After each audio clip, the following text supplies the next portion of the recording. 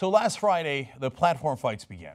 So normally a DNC chair picks all the people that are going to go on the platform committee. The establishment wins on all these things. Now, it doesn't mean that there aren't any liberal positions. There are in the DNC party platform, Democratic Party platform. This year was a little different, and give credit to the DNC because Bernie Sanders made such a strong showing.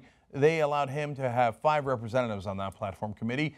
And on Friday, they fought and they won on some issues. Now, on other issues, they didn't win. Some of this was very expected and some a little bit better than expected. That's interesting. But, of course, a profound disappointment at the end, which about summarizes the Democratic Party. So, now, by the way, there are far more than 5, obviously. So, I think about 15 people on the platform committee, 5 from Hillary Clinton, and also 5 from the chair, Debbie Wasserman Schultz. So it's actually 10 to 5, 2 to 1 stacked against the Sanders people. But at this point, he doesn't have as many pledged delegates. So I certainly understand that. And it is better than what they normally do. Okay, so now let's take a look at what progressives might have won on because of that said Sanders advocacy. In fact, ABC News explains, reflecting Sanders advocacy, the platform also calls for an expansion of Social Security and says Americans should earn at least $15 an hour, referring to the current minimum wage of $7.25 an hour as a, quote, starvation wage, a phrase the Vermont senator often uses. Okay, so there's a win right there. The $15 minimum wage, I've been telling you for months, that's going to be the easiest one to give to the Sanders camp. They're not going to want to give you much more than that. But as expected, they say, oh, sure, we'll go to $15. We'll try for $15 and see what happens. And at least they call it a starvation wage. It's just a matter of language. But the platform is a matter of language and ideas. It's not like Democrats have the platform, and then as soon as you have a Democratic president, they're like, okay, this is exactly what I'm doing. But this kind of symbolism to push the party towards what is actually the American center is wonderful. And look, calling for an expansion of Social Security, that's also a really good step forward in the right direction. And the fact that he has brought the Democratic Party there is great. All right, more wins. The committee also adopted language that said it supports a variety of ways to prevent banks from gambling with taxpayers' bank deposits, including an updated and modernized version of Glass-Steagall. Now, don't get too excited. Hillary Clinton is still against reinstating Glass-Steagall, which says that the bankers cannot gamble with depositor money. Now, that's what was in place for 40 years, kept banking very reliable and solid, especially by historical standards. Then Bill Clinton, as he was leaving, said, no, they can gamble with your money. Now, Hillary Clinton still says they can gamble with your money, but at least they put into the platform, yeah, I guess it sucks that they can gamble with your money. Maybe we'll do something about it someday. Within the Democratic Party, these are what we call wins. Okay, now, more from ABC News. In some cases, Clinton's side gave ground to Sanders. The panel approved language calling for the abolition of the death penalty, calling it a cruel and unusual form of punishment which has no place in the nation. Clinton said during a debate earlier this year that it should only be used in limited cases involving, quote, heinous crimes, while Sanders said the government should not use capital punishment. So there's an unexpected victory and a good one. Again, it doesn't affect economic interest that much, so it's not that painful for the Democrats who take all the donor money. Oh, capital punishment. Okay, sure, liberals, we'll be against capital punishment in all cases, including heinous crimes, as Hillary Clinton said. It's not much of a victory, but I'll take it. I'll take it. You know, that's great. And so the party becomes more progressive. Okay. And even Bernie Sanders said it. He said these are, quote, very, very important victories. Great. Now, let us tell you about the defeats. Because they're not going to let you in on the major economic issues. That's where the money is, Lebowski. So, working into the evening, ABC News explains, the panel narrowly rejected amendments offered by environmentalist Bill McKibben, a Sanders supporter, that would have imposed a tax on carbon and imposed a national moratorium on fracking.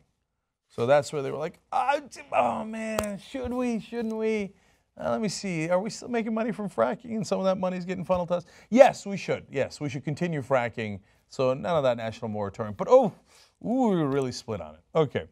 And then here are more undoable things. A final discussion centered on the Israeli-Palestinian conflict. The committee defeated an amendment by Sanders supporter James Zogby that would have called for providing Palestinians with an end to occupation and illegal settlements and urged an international effort to rebuild Gaza. Zogby said Sanders helped craft the language. So Bernie Sanders, the most successful Jewish presidential candidate of all time, saying, of course he loves Israel. He's got family living in Israel. He used to live in Israel. But I also love the Palestinians. We should have a two-state solution, and we should end the illegal settlements. And they're like, no, I don't think so. No, your background in this one case doesn't matter at all. Your opinions don't matter. No, we've got other people telling us that we should support Israel come hell or high water, and this whole even-handedness stuff. I mean, we'll talk about two-state solutions, and we'll put that on the platform. That's cute, right? But going and saying the settlements are illegal and you should end the occupation, bridge too far. So that's not going to happen either. Now, Bernie Sanders acknowledges that there is more work to do. He said, we have made some good gains, but we have more to do. Now, let's get to the heart of what went wrong, though, and why this is actually a reason that some of the people that are against the Democratic Party and against Hillary Clinton and the establishment give us a reason not to vote for Hillary Clinton. So this is very interesting. Listen here. ABC News says Democrats on Friday voted down an amendment to the party's platform that would have opposed the Trans-Pacific Partnership trade deal, avoiding an awkward scenario that would have put its statement of values at odds with President Barack Obama. See, guys like Jimmy Dore who are on our show say, look, if it's George W. Bush, we fight him and we win. He tried to privatize Social Security. All the Democrats got together, fought against him, we won. But when President Obama comes in and he says, no, don't fight, all the Democrats stand down. So I'll increase taxes a tiny bit on the rich, but I'll take the giant tax cuts that President Bush had, and he couldn't make them permanent. I'll make them permanent. I'll make 94% of that revenue loss permanent, and the rich will get to keep it. And the Democrats don't fight. So in a case like this, if you had a Republican president say, yeah, let's go for TPP, a lot of Democrats would fight. In fact, Hillary Clinton claims that she's against the TPP. Bernie Sanders is certainly against TPP. And now, even though both of the major candidates, almost 100% of the vote, was against the Trans-Pacific Partnership because it gives away too much power to corporations, all of a sudden in the platform, no, they're not against the TPP. What did I tell you? Didn't I tell you from day one, now they'll give you $15 minimum wage, but there's no way that they're not going to do the Trans-Pacific Partnership. Once Hillary Clinton gets in, she will rubber stamp that so quick it'll make your head spin. And here it is in the platform. They can't even put it in the platform. Who cares? You could put it in the platform and she could, go back against it anyway, but they won't even do that. Donors, don't get us wrong. We are definitely for the TPP no matter what BS we say in public. And what do they use as an excuse? Well, look. The head of the Democratic Party is President Obama. Now, we wouldn't want to embarrass him. Well, then you're saying if I elect a Democrat, it's going to be harder to fight against corporatist positions that the Democrats support. And that is a truth. It's an uncomfortable truth. Now, that doesn't mean you should vote against Hillary Clinton, but it is a factor. So I'm giving you all the good side, the bad side, the good, the bad, and the ugly. Look, one more note on that. ABC News also said, on trade, Obama has promoted the TPP despite opposition from rank-and-file Democrats. Members of the panel said it would be wrong to undercut the outgoing president in the platform. First of all, no, it wouldn't. Who cares? So, I should bow down to the authority figure. That's what a progressive does. That's what a liberal does. Oh, it's the president. Dear leader, I bow down to you. He's on his way out anyway. Yes, he's a corporatist. Deal with it. Sad day for you. No, but the problem is that the people making that decision, the majority of them, are also corporatists, and they use that as an excuse. But what they don't realize is they're sending you a message. You vote for another Democratic corporatist, and you won't even have anyone to fight for you. That is a terrible message to send. Now, I do want to go back to Bernie Sanders because he does end on a high note.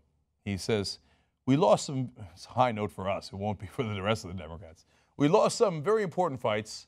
We're going to take that fight to Orlando, where the entire committee meets in 2 weeks. And if we don't succeed there, then we'll certainly take it to the floor of the Democratic Convention. Now, that's the kind of talk that the Democratic Party hates and that I love. Because it isn't a fight for no reason. It isn't a Bernie or bust. It isn't even about this election. It's bigger than that.